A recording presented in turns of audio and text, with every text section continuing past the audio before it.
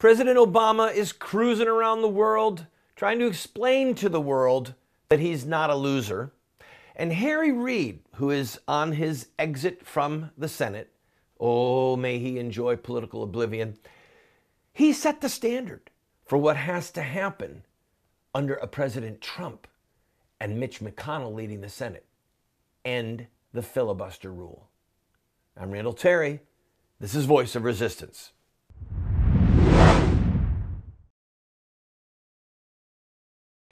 Welcome to the program, friend. I'm your host, Randall Terry. There's a lot on the news that we're going to talk about, but we are going to have to focus on this program, and in politics, we're going to have to focus on the filibuster rule and the cloture vote and its implications for a Trump presidency. And I don't just mean focus on it today. We're going to have to focus on it for weeks. My wife and I are longtime political activists. She used to work on Capitol Hill in one of the U.S. Senator's offices, okay?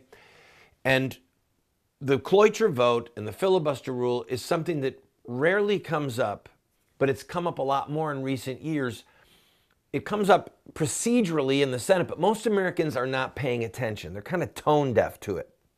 So we're going to explain it over and over. And I am going to, for my part, with this program, use my voice and perhaps some billboards in Kentucky to say, Mitch McConnell, support President Trump, end the filibuster rule. Now, what is a filibuster and why is it so important? The filibuster is a rule that the Senate imposed upon itself. It is not a law, it's a rule for the Senate. It's a procedural rule that basically made the U.S. Senate one of the most deliberative bodies in the world that respected the rights of the minority. So keep that in mind, all right? If you've ever seen Mr. Smith Goes to Washington, that was a depiction of the old filibuster rules. And I would encourage you, if you haven't seen it, go see it. It's a Jimmy Stewart movie. Rent it. It's a great movie, a great movie. All right, so the filibuster rule, the spirit of it was this. When a law is proposed, it takes a majority of the House of Representatives and a majority of the Senate and then the president's signature. If the president vetoes the law, federal law, it needs 2/3 of the House and 2/3 of the Senate to override his veto. Well, early on in the Senate, they adopted a rule in the early 1800s that a senator could talk as long as he wanted, as long as he could hold the floor.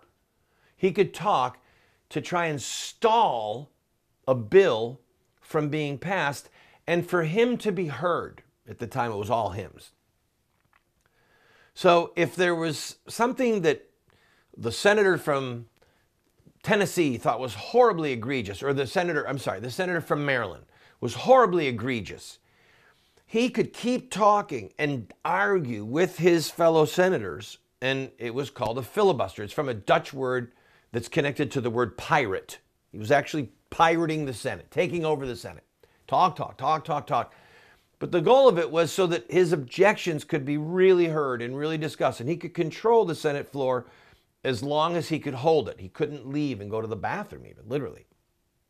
So in 1917, Woodrow Wilson, again, not a friend of liberty, Woodrow Wilson asked the Senate to change the rule so that a 2/3 majority could shut down a filibuster. It was called a cloture vote.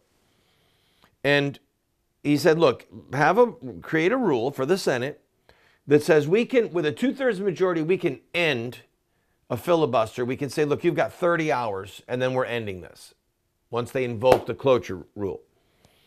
Then they changed it. Then the Senate changed, because again, these are Senate parliamentary rules that govern their internal discussions and debates. They changed it to a 3/5 majority, 60 out of 100 votes. So you've heard in the news over the years, well, they didn't meet the 60-vote threshold. And some people scratch their heads and say, what is this 60-vote threshold? What it is a way of giving a an easy pass to the minority party in the Senate to say, we're going to filibuster. If you don't stop this legislation, we're going to filibuster and it's not going to pass. So then the party with the majority would either have to have 60 votes to say, no, you're not going to filibuster, you're not going to hold us up, or they would have to get some of the members of the opposition party to do a cloitre vote and say, sorry, we're not going to force this legislation to have 60 votes. A simple majority is going to carry this. It doesn't get worse. It gets easier. If you can just retain that. Filibuster went from 1 or 2 people filibustering to minority party saying, we've got 41 votes and you've only got 59 and you can't break this filibuster. Until, I believe it was 2013, I'll look at it when we come back. But Harry Reid changed a huge portion of the filibuster rules and paved the way for Mitch McConnell to change them even further for Trump's agenda. Stay with me, don't go away.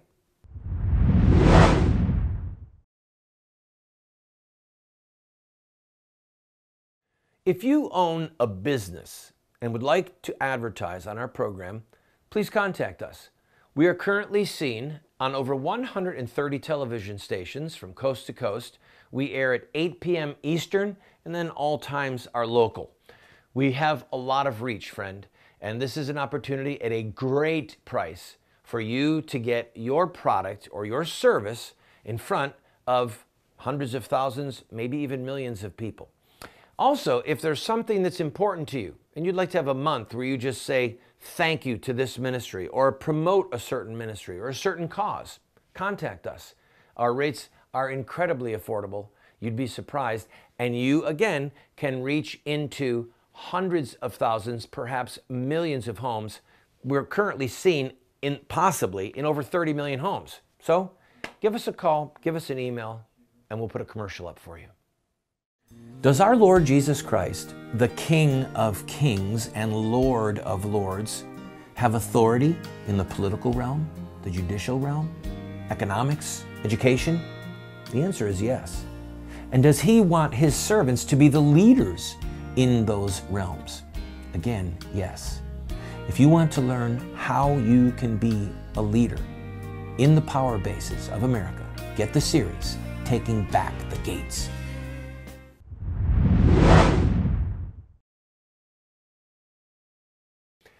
Hi, friend. I'm Randall Terry. This is Voice of Resistance. Harry Reid and Nancy Pelosi cut a deal in 2011 that enabled them to pass Obamacare and to get around the filibuster rule in the Senate. Basically, they used a reconciliation bill, a reconciliation spending bill, which did not apply to the filibuster rules of the Senate. So they completely circumvented their own rules on a totally partisan vote. So only Democrats voted for it and all Republicans voted against it in the Senate and the House. So you may remember there was a lot of rancor, a lot of bitterness back then. We're reaching back 5 years now because the Senate, basically, Harry Reid, and in collusion with Nancy Pelosi, violated the rules of the Senate to get Obamacare passed. Fast forward 2 years. The Republicans were angry, as you can imagine, and they began to block certain appointments of President Obama using the filibuster rule. Remember, the filibuster rule is that basically the minority party can stop legislation or stop appointments or stop nominations unless the majority party or a group of majority party and some minority party have 60 votes to shut down the filibuster. Okay? 60 votes is required to shut down a filibuster. A filibuster is used to pirate the Senate and to keep some legislation from passing or some nominations from being secured, voted on. So you used to hear the phrase the nuclear option. Do you remember hearing that? The nuclear option, right? The nuclear option was changing the Senate rules. And Harry Reid used to threaten that. He used to say, I'm going to use the nuclear option. Because it basically means we're going to nuke everything. We're going to blow it up. And in 2013, I'm reading the headline from the Washington Post story back in 2013, November of 23, I believe. Let's see. November 21, 2013. Here's the headline of the Washington Post. Reid, Democrats, trigger nuclear option, eliminate most filibusters on nominees. All right. The Republicans were holding up certain appointments of President Obama because they thought these guys are whacked out liberals and weren't just going to filibuster. So Reid said, fine, we've had it. We're going to change the rules. And there was a hue and cry from Mitch McConnell and Harry Reid, who had been against changing the filibuster rules for some time, said, and I quote, this is quoting from the Washington Post story. Reid said the chamber must evolve beyond parliamentary roadblocks. Quote, the American people believe the Senate is broken, and I believe the American people are right, he added. He said, adding, it's time to get the Senate working again. McConnell linked the rule change to the methods used to approve Obama's health care law solely with Democratic votes. The normally reserved GOP leader paced at his desk during his speech, often turning his back to Democrats to address only his fellow Republicans. Quote, it is a sad day in the history of the Senate, McConnell told reporters, calling the move, quote, a Democrat power grab. All right. So Harry Reid changed the rules back in 2013. But it's even crazier than that. In October of this past year, before the election, when Harry Reid said or thought that Hillary was going to win the presidency, he had a press conference. And he said, look, I've already changed the rules once. And if the Republicans, by the way, with this rule change that Harry Reid did in 2013, did not apply to the Supreme Court picks. Okay? So it was basically lower level nominees were done with the Republicans being able to stop them by filibuster. But we're still going to let the Supreme Court nominees face filibuster challenge if need be. So on one of his victory lap press conferences, Harry Reid opened the door for Mitch McConnell. He said, in effect, he said, after Hillary wins the presidency, if the Senate does not control the House, or rather the majority, we'll change the rules again. He said, I did it before, and he snapped his fingers, said the rules will change that fast. Harry, thank you for the game plan. Mitch McConnell just needs to pick it up now and use it. I'll be right back.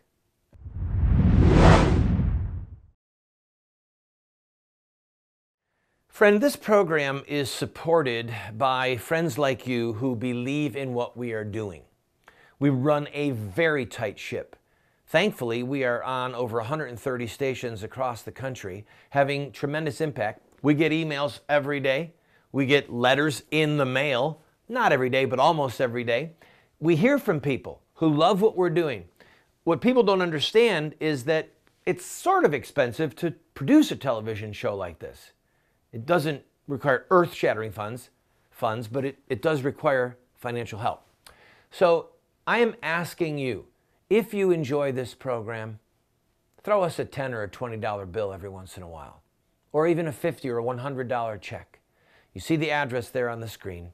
Your gifts are not tax deductible, by the way, because we want to be able to say what we want to say regarding politics without the IRS telling us no.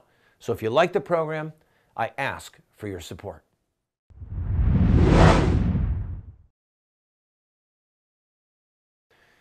Hi, friends. I'm Randall Terry. I appreciate you joining me. All right, I'm going to read now from Harry Reid's press coverage on October 24th. That was just a couple weeks before the election, where Trump surprised most people. It didn't surprise me. It didn't surprise a lot of you because you're a regular participant in this program. So he said, I really do believe that I have set the Senate. So when I leave, we're going to be able to get judges done with a majority. It takes only a simple majority anymore, and It's clear to me that if Republicans try to filibuster another circuit court judge, but especially a Supreme Court justice, I've told them how, and I've done it. Not just talking about it. I did it in changing the rules of the Senate. It'll have to be done again. They mess with the Supreme Court, it'll change just like that, in my opinion, Harry Reid said, snapping his fingers together. So I've set that up. I feel very comfortable with that. And then he said, Reid has previously warned that a rules change could be coming down the pike if Dems win back the Senate. In an August interview with the New York Times, Reid said that rules changes were possible in 2017 if Republicans continued to filibuster to widely block a Democratic agenda in the Senate. Stop. You hear what he said? If you Republicans try and block a Democratic agenda in the Senate with a Hillary presidency and the the Democrats taking back the Senate, we'll change the rules, baby. The end. We're going to be able to do stuff in Washington, in the Senate, with a simple majority. Now, most Americans would say, well, sure. I thought that that's what we had elections for. If you control the Senate and you control the House and the president introduces a bill, or the House does, or the Senate does, it's a law, then a simple majority carries it. Now, I want you to listen to me, friends, because you've got to grasp how significant this is. Harry Reid said, if you try and block our agenda, remember, he wasn't just limiting it to Supreme Court judges. If you try and block our agenda, we're changing the rules. The end. Okay, we've done it before. We'll do it again. And we'll let the Senate run on a simple majority. Most Americans would say, bravo. Most Americans from both parties would say bravo. So think about President Trump's agenda. All right, this is not in any ethical hierarchy or political party, but just think about it. Think about the 28 items that he had on his contract with the American voter. Renegotiating NAFTA. Dealing with trade with China and Chinese currency manipulation. The Trans-Pacific Partnership, TPP.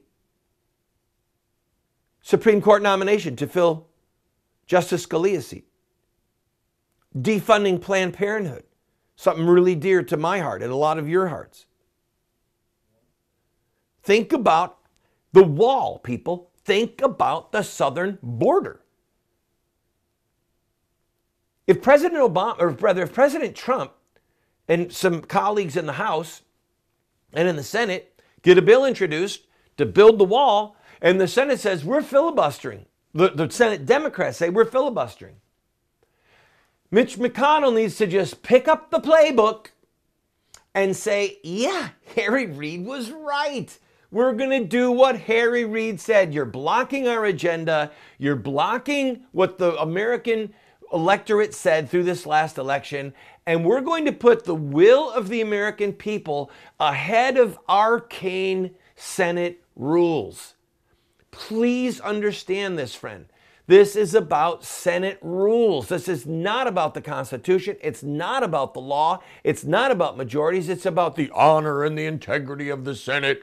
Hey, Harry Reid paved the way for you, Mitch McConnell. Follow his lead and support Trump's agenda. I'll be right back. I'm Randall Terry.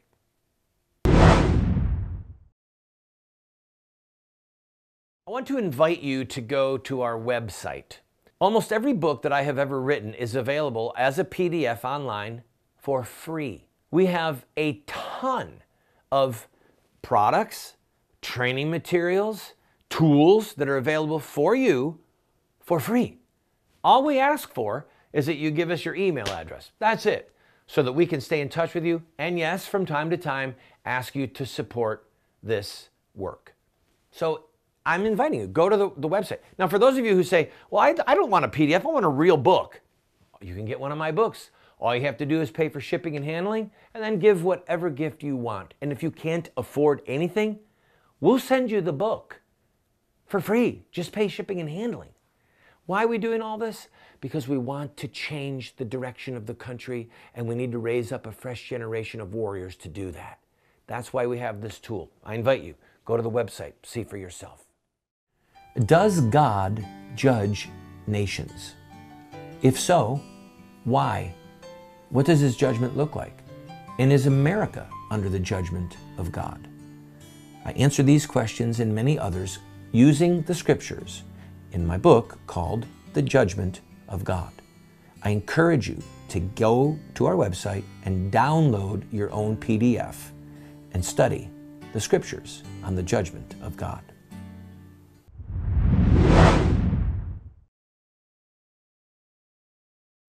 I'm Randall Terry. Welcome to Voice of Resistance.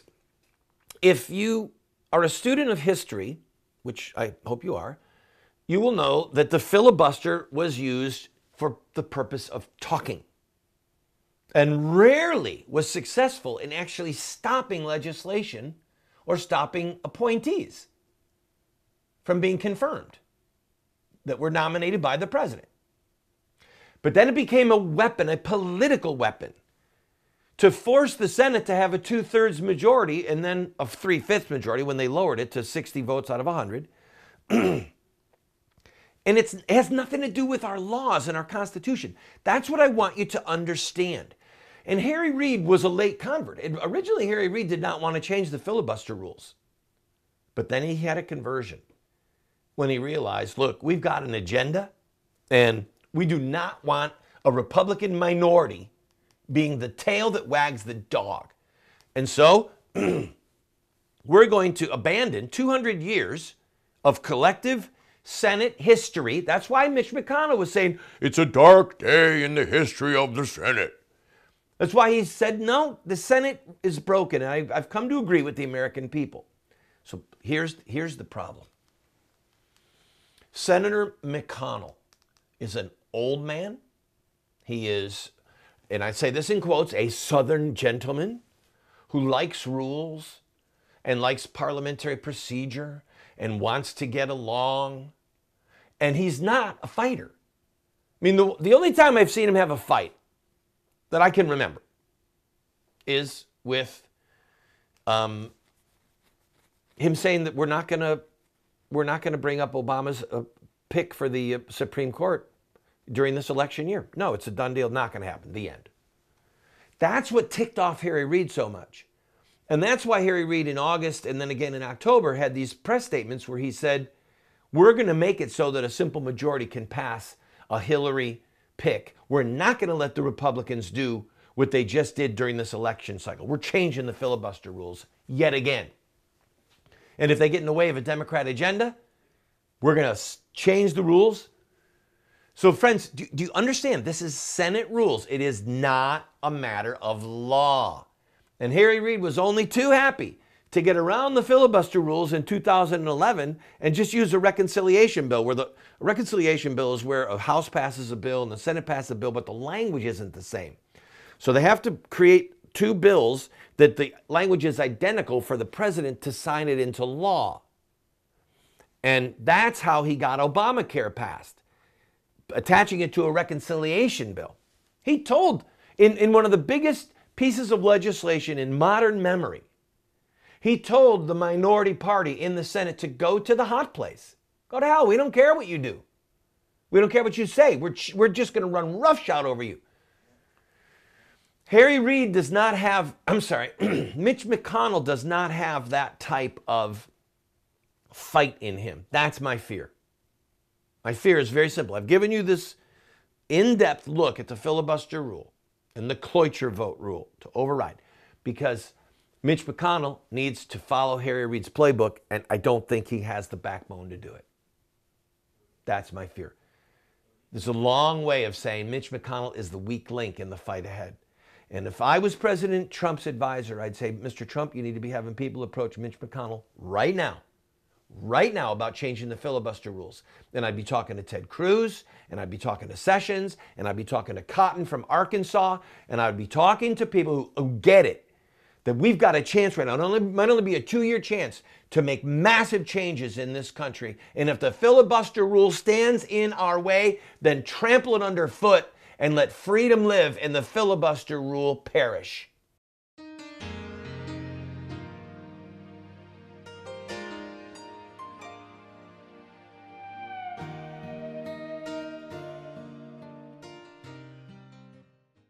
In social revolution, peaceful social revolution, there are rules. And those rules have been established by social revolutions of the past, and the Christian community in America has failed to obey a lot of those rules, and that's why we keep losing. I put together Insurrecta Next, a 14-part television series on the history and the theology of social revolution. I encourage you to watch it. It will make you a force for righteousness, for social revolution.